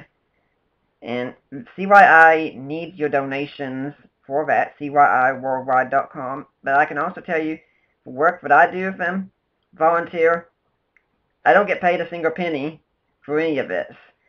And my research also needs your support, as does the Ministry of Deeper Waters. So if you can go to deeperwaters.wordpress.com, there's a few things you can do there. You can click on the donate button, and that'll take you to the Ministry of Risen Jesus, Mike Lacona, my father-in-law, I've talked about, and they collect donations for us. So you just send in your donation that way, and then it's very important. You need to email them and say, hey, I sent in this donation. I want to go to Nick Peters. I want to go to Deeper Waters. It will be tax deductible. I'll make sure that I get it. Then if you don't do that step, they won't know it's for me, and I won't get it. Also, you can go and buy some of the literature online. J.P. Holding and I have recently written together, for instance, Defining an Inerrancy, a response to Norman Geisler and his cohorts on the inerrancy debate.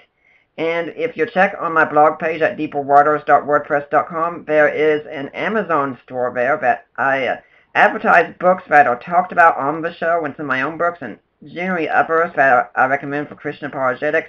And if you go and buy those books, and hey, if you're planning on buying them anyway, the price isn't going to go up. Just go buy them there, and we get a small proceeds of what you buy that way. So why not do it that way? Now, Joe, do you have any organization that you want people to support?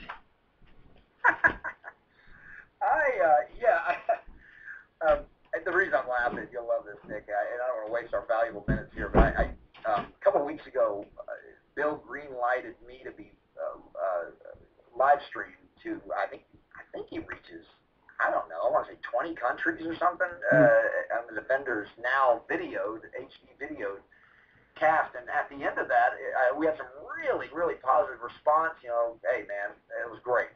And the tech guys came to me and said, so yeah, you have a blog site? I said, no. You have a website? No. You have a Facebook? No. What do you got? I got an email. But let me do this. Let me go this way. I would second your notion. I know. Look, Nick's got his father-in-law, right? But I'll tell you this. Mike's a legit scholar. He puts his ideas to the test and puts them out in the arena to be tested all the time at both Society of Biblical Literature, as well as in front of skeptics that come to the exact opposite conclusions, as well as are willing to debate publicly on these things. So yeah, Risen Jesus is a great site. ReasonableFaith.org, or is it .com? I think it's .org. Is a fantastic site where you can get a lot of free resources there too. So I don't have any tax deductible ministry. I haven't gotten that far in this process. I'm too busy working on teaching, working, and speaking. I probably should get there, but I would suggest those sites for places where you can see resources and dig into them. And if I could, I don't know, would you underwrite Apologetics 315? What do you have in mind exactly? What is that? I would just say it's a great place. This is an Ireland-based website. Yeah, the Ministry of Brian Alton. Yes. There you go. I very support it. Say something positive about that. I mean, sure. Even just the links there are fantastic to get to other sites. But this guy, just like Nick's trying to do here, trying to get the word out, because the word may be, some scholars may be locked out of mainstream media for a variety of reasons. Trying to get the word out and just putting together the best scholars that they can find in these fields to discuss these subjects. And yeah, Apologetics 315 is fantastic as well. Okay, well, let's get back into the pagan copycat theory. And one that you mentioned just now, I'm going to go to Acra's website again, and that's Dionysus. Right. So let's see what she says. And I remember when I first encountered this, I was a bit surprised because I read Greek mythology a lot when I was a kid. Sure. I never encountered anything like this. Yeah. So here it is. Yeah. Dionysus was born of a virgin on December 25th of a winter solstice. He is the son of a heavenly father. As a holy child, Bacchus was placed in a cradle crib manger among beasts. He was a traveling teacher who performed miracles. He was a god of the vine and turned water into wine. Now that one, I do think that one did take place. Dionysus rode in a triumphal procession on a donkey. He was a sacred king killed and eaten in a Eucharistic ritual for fecundity and purification. He traveled into the underworld to rescue his loved one, rising from the land of the dead after 3 days. He rose from the dead on March 25th and ascended to heaven. Bacchus was deemed Father, Liberator, and Savior. Dionysus was considered the only begotten Son, King of Kings, God of Gods, Sin-bearer, Redeemer, Anointed One, and the Alpha and Omega. He is identified as a ram or lamb, and his sacrificial title of dendrites, or young man of a tree, indicates he was hung on a tree or crucified. Well, there you go, Joe. I mean, by God, it's time we just once again surrender and realize Jesus is just a myth copied from Dionysus. I swear, this is, I don't know how many times we go around on this thing, but all right, let's, gosh, where to start? The names, there doesn't seem to be any evidence of the names there, but let me just say this, though. This is kind of interesting, you might find this interesting.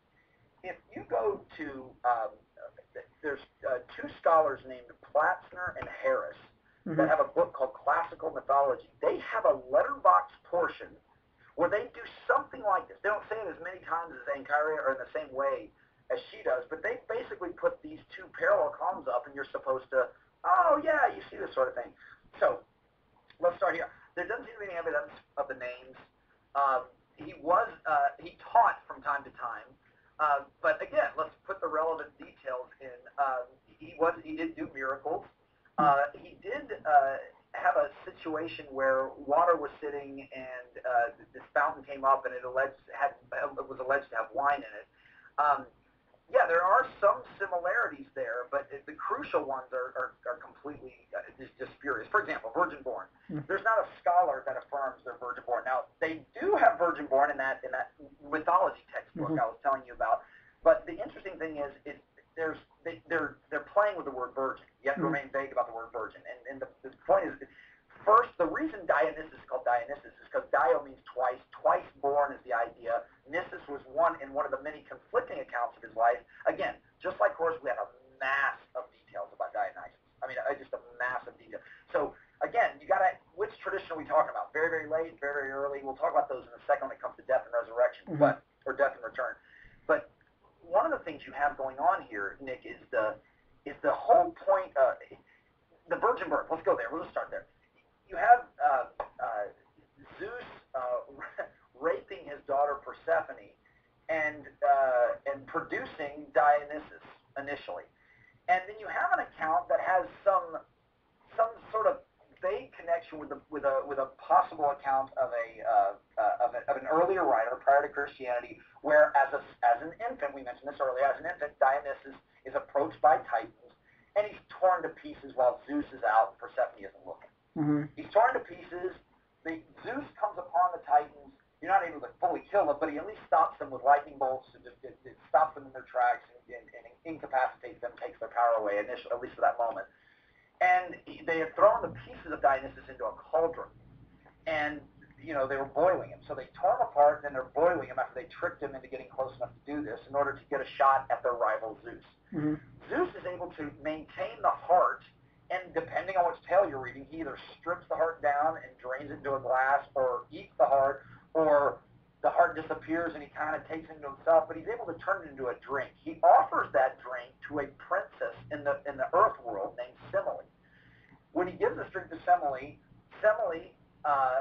is able to have the twice born in her, but it's with sexual contact, at least what scholars say, with Zeus. Yeah. So again, you're playing hard and fast. Is it a supernatural birth? Yes, between two gods in a very immoral scenario between Zeus and Persephone. How about in the one with the earth and maiden? Well, there's copulation and sexual contact. It doesn't look like that this is a virgin birth in the same way that the Gospels say that. But put that aside. You have a number of conflicting accounts about whether this happens. For example, there's one where Zeus gives her the drink and has sex with her, and then she's shut up into a coffin and put out to sea. And Dionysus makes the trip, but she dies. So there's a number of conflicting accounts going on all over the board in the ancient world with Dionysus. The idea of him being crucified is absolutely preposterous. The idea of him dying, again, yes, you could say he died when he was pulled apart as an infant, but Jesus wasn't an infant. It wasn't with Titans who were, there wasn't a Zeus thundering scenario. His life force wasn't distilled into a cup to drink as far as given to Mary or anything like that. So you don't have that sort of thing. The only other account you go after besides this infant account that again is alluded to in the BC data, for example, you have it alluded to in Ovid, right? And Ovid is technically pre-Christ. Metamorphosis. What'd you say? Metamorphosis. This was the infant attack of Dionysus. Yeah, but it's written Ovid's Metamorphosis. Yes, Okay. Metamorphosis. So, well, you have the clearest account of the Titan attack, though there's conflicting accounts all around it in Hyginus, right? Gaius Julius Hyginus, but he's a 2nd century AD guy writing a work called the Fabulae. In chapter 167, you have the clearest account. It's not vague like the Ovid account, where it's kind of, well, is this Dionysus? That's why they call it Dionysus Zagreus, because he's not referred to as Dionysus, but there's other features of the tale after the reconstitution and dismemberment and the twice-born scenario that looks like the later Dionysus. So you have a late account that's the most clear. You have an earlier account that is really, really vague. The only other death and return doesn't even feature a death. Mm-hmm. That he goes to the underworld after making a sexual bargain and entering a cave with a guy. He gets permission to cross into this guy's cave on this guy's property if, when he comes back, he'll have sexual relations with this male character. And he goes down and he's able to somehow get his mom out of Hades. So he just sort of blends into the underworld, gets his mom out of Hades, and then he comes back and he doesn't do anything in the Earth world. He just goes directly to either Olympus or up into space, and him and his mom become part of constellations, him and Semele, the Earth mom. So, again, when you look at one account, you have a seeming death, though it's very vague, and a reconstitution of sorts that's mixed into the virgin birth scenario. And then in the other one, you don't have a death, and you don't really have a return to the human realm of any substance. You have going into like an ascension scenario. So clearly, and by the way, that's very late. The going to get mom scenario is a very late addition to the Dionysus account. When it comes to him being put to a tree, it's actually referring to Pentheus. This was a rival of his, a king that wanted to kill him. That's where you get the evil king scenario, well into his adulthood. And this king is torn apart in one account by his followers. Sounds like the disciples did, right? Tore people apart and ate their body parts. And another account where he is literally ripped apart by going up 2 trees, and those trees are pulled apart, and he holds on to them, and his body's pulled apart. So either way, whether the followers rip him apart or the alternative account, you have the king that's happening to the king. Again, it's nowhere close to a crucifixion. Not happening to Dionysus. So again, you'd be able to ascertain this if you went to the original source documentation as best you can, and this is what I try to provide in my book, all of them, and say, gosh, this is not anything like Jesus. Even his followers, there's no number 12, there's no, they spread the word after he was gone, there's none of this. His followers were known for having orgies, they were known for eating raw flesh, they were known for pulling apart raw animals, and eating the live animal without roasting or boiling them. I mean, this doesn't sound anything like Jesus' followers at all. They were called Maenads, or the Bacchae. He was called Bacchus in the Roman iteration rather than Dionysus in the Greek, the previous Greek iteration. So you've got all of these differences. Even his death is told differently. In some accounts, he's pushed off a cliff by a jealous king. And another account, he drowns. And I mean, there's a number of events that, one, he dies as just a weary old king by natural causes in India. So there are a number of conflicting death accounts. There's very few, if any, vague return accounts. And even then, you don't have anything close to a match. You don't have similar words, similar events, similar purposes, similar meanings. It's not anywhere close to these claims in this list. And when you check them out again, are there any original sources beside any of them? No. Even when you go in that textbook I mentioned at the top of this section, you don't have them giving original source data. And they're playing loose and fast. Let me give you an example in the Harris and Platzner textbook. They say in one of the connections, they say, okay, battle the evil forces. Dionysus did in the infant account. Well, Jesus battled evil forces as well. First of all, it's vague. Well, we know that he didn't win over the evil forces, and it says in this account he conquered and battled evil forces. Well, if you're going to go with the account that says he won over the Titans, they don't kill him. So you don't. That's one of the accounts that doesn't have him dying and getting pulled apart. He battles with Dad, and they end up fighting the Titans off. So you don't have him dying in that account. Well, if you're going to use that account, you can't in the same list say, oh, he also died and was resurrected by his father Zeus. You can't use the same. You understand what I'm saying? You're mixing and matching competitive at best if not contradictory at worst sources in your list here. So if you have another one where he says he was killed by Titans, well, now you're pulling different data that's either before the Jesus account or after the Jesus account all over the board to try to desperately make a case here, and again, not listing any of the dissimilarities as well that would lead you to make a scholarly and responsible parallel possibility. Yeah, one thing I should point out since you mentioned the sources here is that I'm looking right now and she's got 4 sources here. First one is herself, her book Christ in Egypt. The second one is just it says Karas 49, Mangasalian 70 for the illustration Karas cites after Mars Bird I-49 from Bowmaster Plate 1, page 448. I don't even know what that is because it's not clear enough. No, it isn't. Then she's referring to, just so you know, she's referring to an interpretation of an impression of art on a plate or a plate that's been unearthed, and now they're trying to do a translation of it. What we want is something clear that is done by an ancient author. Go ahead. And then the next one is Right 30, see also Adrodos 327. I think, which one? I mean, does she mean N.T. Wright or does she mean someone else, you know? And then yeah, you're right. The last one is Classical Journal 92, and I don't know how many of our sources are called Classical Journal, but I'm sure it's several. They're not, but at least Classical Journal is pretty reputable, much more reputable than the other sources she's at least listed. I'm not familiar with the right passage, no pun intended either. But I will say this: the scholarly consensus concerning Dionysus as a match to Jesus is overwhelmingly negative, even though it's featured in that textbook. So in that sense, it's a little separate from some of our other quote matches. It's overwhelmingly negative. The scholarly consensus concerning Dionysus, and that's where I'm not sure she could pull a single, if not any two, concurring persons that would say, well, clearly, like in this textbook they also make a big deal about wine. He was alleged to be a god that gave human beings wine. Really, was something that he was alleged to do in some of the mythological narrative, not ritual or cultic accounts, but in the narrative accounts. Well, Jesus has wine as a part of the Last Supper and his first miracle in Cana. So you have to really reach to connect those two.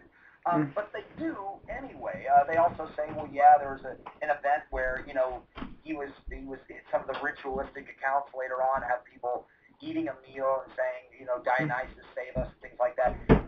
Again, these are post-Christian accounts, the majority of them, and the ones that aren't just have a meal. He was not a savior of people from a sinful state. He was supposed to give people wisdom and save them from their human state. Yeah.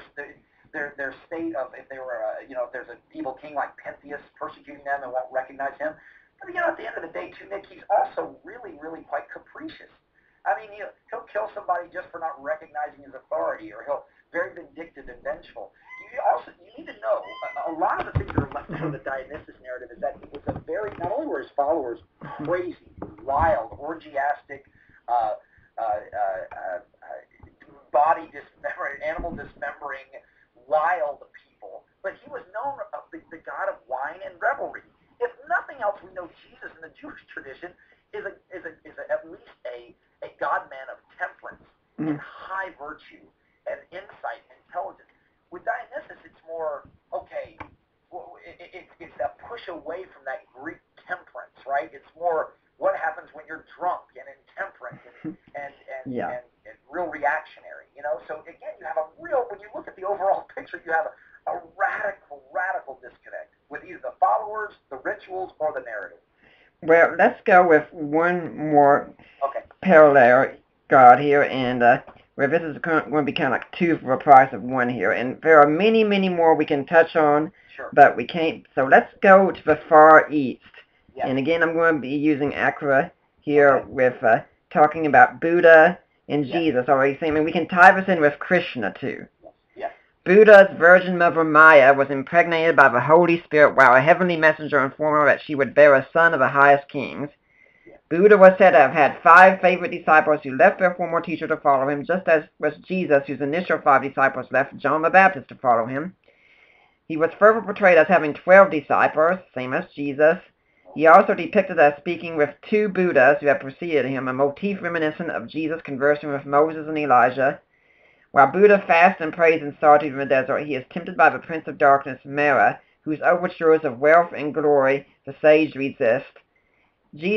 Like Jesus, Buddha is portrayed as walking on water, while one of Buddha's disciples also is able to walk on water at his instruction. Like Jesus, Buddha exhorts his disciples to hide their good deeds and confess their sins before the world. Furthermore, Buddha is portrayed as administering baptism for the remission of sin. Buddha's teachings embrace the brotherhood of men, the giving of charity to all, including adversaries, and pity or love for one's neighbor, and Buddha was called the Lion of the tribe of Sakya, the King of Righteousness, the Great Physician, the God among gods, the Only Begotten, the Word, the All-Wise, the Way, the Truth, the Life, the Intercessor, the Prince of Peace, the Good Shepherd, the Light of the World, the Anointed, the Christ, the Messiah, the Savior of the world, the way of life, and immortality. Well, Joe, you must just be living in denial. With all those parallels here, how can you not see the truth staring you right in the face? If they were true parallels, we would have some explaining to do. Problem is they're not, especially when it comes, again, the names. Sometimes the most spurious accounts are the names, but those are the least important if they're alike, because why, right? Titles, you're going to say nice, high things about beings you worship. So, but be that as it may, let's real quick try to move through some of this. Siddhartha Gautama was born of a woman named Maya, a princess in an aristocratic, high-caste Hindu family. His father was a king over a certain area, a city, and lived on a large estate named Suddhodana. And it was said of Suddhodana that Maya was his favorite wife. And we assume not because of her cooking, that it's also said in some of the best Buddhist sources that they tasted love's delight together before the Buddha was born. So technically, again, there's plenty of contact going on prior to Siddhartha's birth. Again, the Maya and Mary thing is ridiculous. Maya, it means illusion in that language. Mary is from the Hebrew Miriam, which means bitter. The minute you write the original language, that connection that's supposed to be a phonetic connection falls apart and shows itself to be spurious. It was said that there was a blast of sorts that, that he came down in the form of an immaterial elephant with many tusks, a white elephant that entered the womb of Maya. So again, she's had sex beforehand, so this is a supernatural birth to be sure. And when he's born, it says he walks on his feet and rose petals kind of come up, but that's an account well after the gospel account. But yeah, there's some supernatural events attached to his life very, very late in the tradition that have him doing things that, quite frankly, aren't what's claimed of Jesus and are what you'd expect of a legend or a myth. Again, not only by way of chronological lit after the life of the person like this, but also by way of just embellishment. And you have a very restrained account. The Holy Spirit overshadowed her, Mary. So yeah, you don't have this sort of thing going on. I'm not aware of any account of 12 disciples. Let's go to the central event, death and resurrected. I'm not sure. I've never heard of any scholar talk about him walking on water. There are a lot of accounts of Buddha, Siddhartha, after his life that come very, very late, well after the time period of when a legend would accrue, or there'd be legendary accretions to the original, original documentation, or at least closest documentation of the history of Siddhartha that we can get. He was a part of a royal line, but Jesus was a poor person, an indirect, right, descendant of the Davidian line, in the sense of wasn't literally the son of a king, but was born into poverty in the line of the Davidian royalty. You don't have any sort of, he died at 77 of, some accounts say poisoning, or around between 77 and 80. Some accounts say poisoning. Some accounts say he just lay down on a couch next to a river, and that makes sense because he was enlightened under the Bo tree by a river. And he asked his disciples for a comfortable place to lay down. He lay down and died.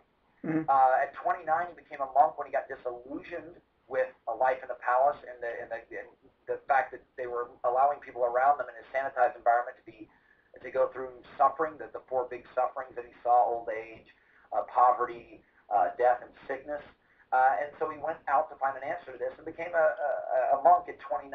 He got enlightened in his 30s, but his ministry, it went quite a ways as he wandered, north in northern India, and the ideas spread to China. You don't have a death, and you don't have a resurrection. It said when he died, he was immediately in this sort of this realm where it's incomprehensible. Very, very different than the heaven or even the hell ideal. The reincarnation scenario is a completely different scaffolding for afterlife experience. So, you just don't have this. You don't have it where you need it. There were wise men in the palace when he was born that warned Sudahana that this kid could go the wrong way, and what we mean by wrong way is repudiate his aristocratic background and become a great teacher. And we think he could benefit the world. But if you keep him here, he'll just benefit you as a successor to your throne or your rulership. But there's not wise men coming and saying, gosh, we've seen prophecies about this. We know. No, they're saying, we think this child born to you and your wife is special, and here it is, but you don't have them traveling, you don't have the star, you don't have any of the accounts that mimic this sort of scenario, and especially when it comes to the crucial details, death and resurrection, Nick, you just don't have it here. And just so you know, since I am not, again, out of my own mouth, I'm not a scholar of this, let's support what we're saying with somebody, not just because the scholar says it's true, we have to test everything, but let me quote the person Mike got in touch with years ago when he was first investigating this, Professor Chun Fang Yu, chair of the Department of Religion, right? Rutgers University. I remember Dr. Yu, had a specialization in Buddhist studies, had published a lot of translations of different Buddhist texts. Mike offered her the 18 similarities offered on the website that she still has up, Murdoch and Karya, that you just listed. And this was the quote from the chair of the Department of Religious Studies, the Buddhist specialist at Rutgers, who I don't believe she's not in our wheelhouse, not a believer. None of the 18 are correct. A few, however, have some semblance of correctness, but are badly distorted. And then she listed a total of 8 that had some vague similarity, but then when you got into the details, evaporated. Dr. Yu ended her interaction and her writing with Mike and her interaction with Mike by saying this: the woman you speak of is totally ignorant of Buddhism. It is very dangerous to spread misinformation like this. You should not honor Miss Murdoch by engaging her in a discussion. Please ask her to take a basic course in world religion or Buddhism before uttering another word about things she doesn't know. She was especially put off by the idea of a death and resurrection anywhere like Jesus. She goes, I don't know in any context, even artwork, that has Buddha being crucified, then resurrected, discussing things with his followers.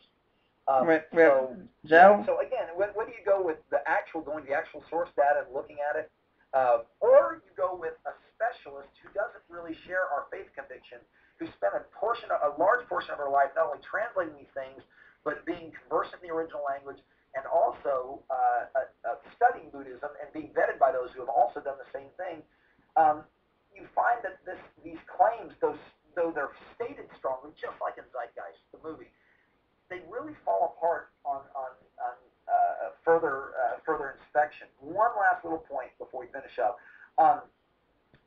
When it comes to the Buddha, the majority of the parallels she's adducing, right, come from texts that are late. You've got there's some of them that are early, some parts of the tradition that are early.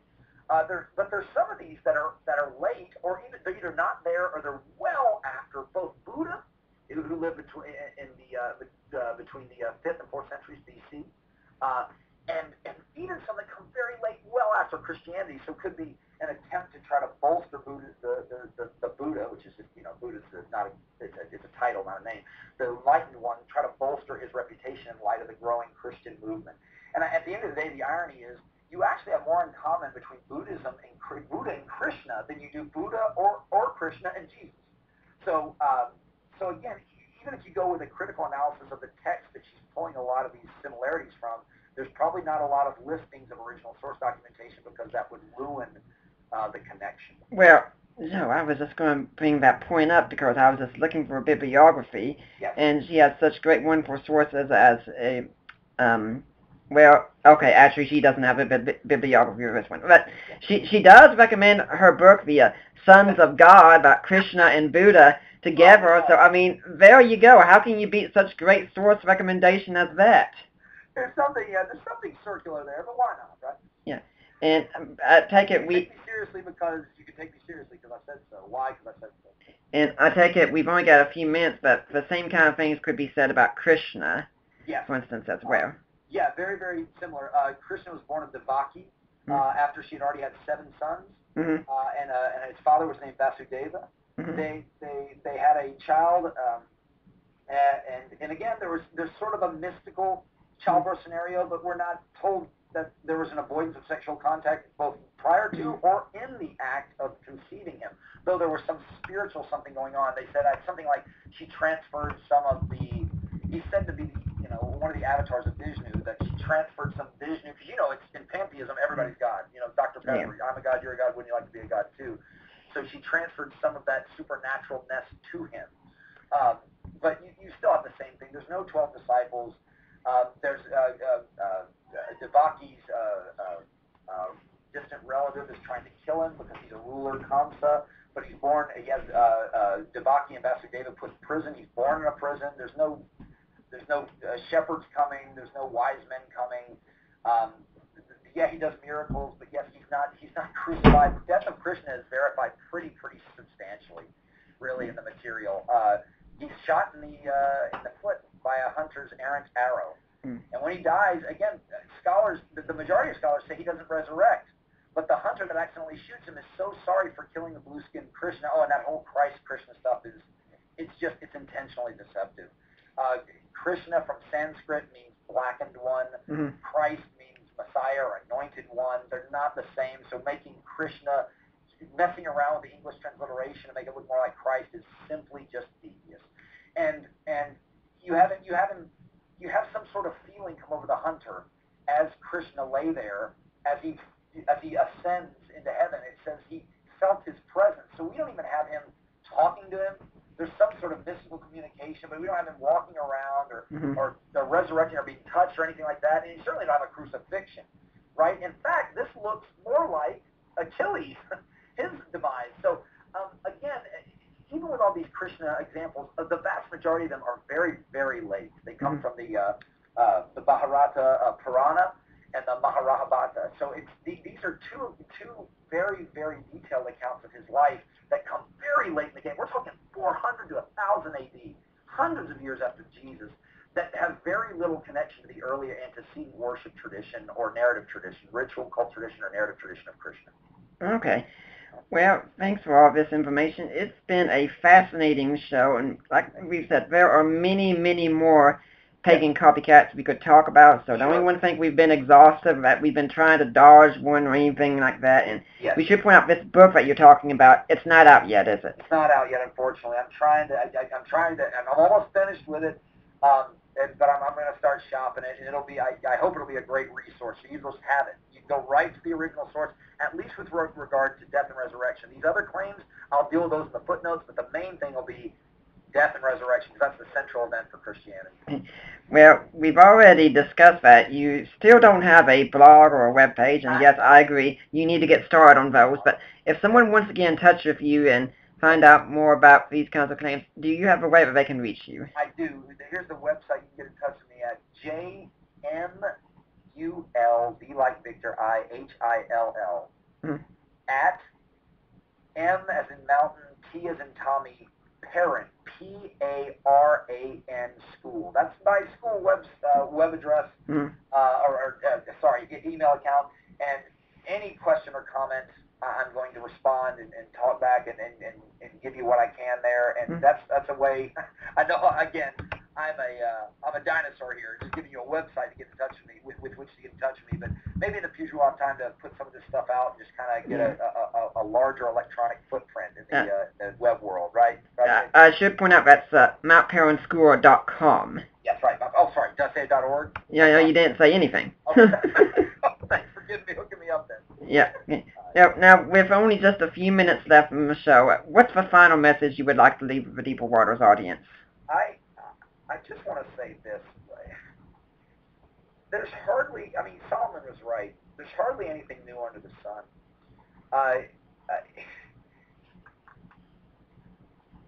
There is a history to the pagan parallels thesis. There was a time where scholars took this thesis a little more seriously than they do now, And there's a reason why, and there's a reason why it's largely been abandoned by scholars as a critique of Christianity. You need to be careful of people that, in any scenario, try to remain vague and don't want you investigating information. I'm not saying that everybody that's ever believed this sort of thing is like that, but when somebody's scared about, I want you to investigate Jesus. I want you to read. Yep. I want you to read with a critical eye. I want you to get out commentaries. I want you to go for it, man, because I think I've seen this belief stands tall, resplendent in the face of a barrage.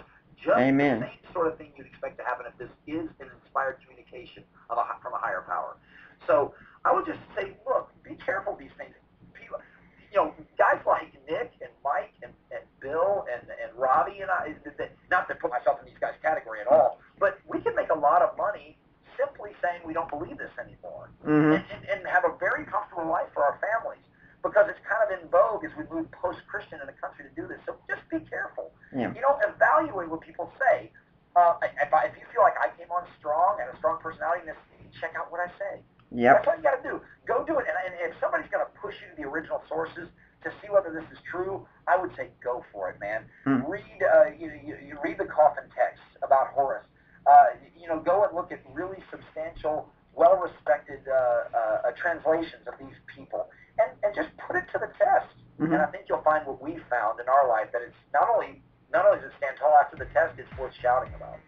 Well, Joe, I'd like to thank you very much for contributing your time, and I hope we'll see you back here again sometime. Nick, it was a pleasure, man. I just appreciate giving me an opportunity to talk with people that trust you. Thank you so much. Maybe when the book comes out, we can have you back on again. Sounds wonderful. I'd love it. Thanks, bud. Well, I'd like to remind everyone that next week my guest is going to be Lee McDonald. We're going to be talking about the canon of Scripture. For now, I'm Nick Peters. This is the Deeper Waters Podcast, and I am signing off.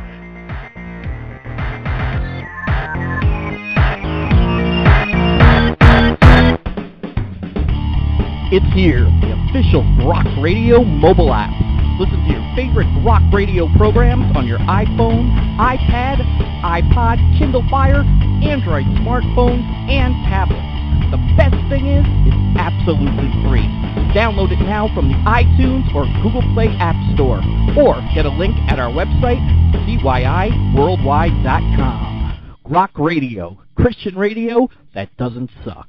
You're listening to Rock Radio 2.0.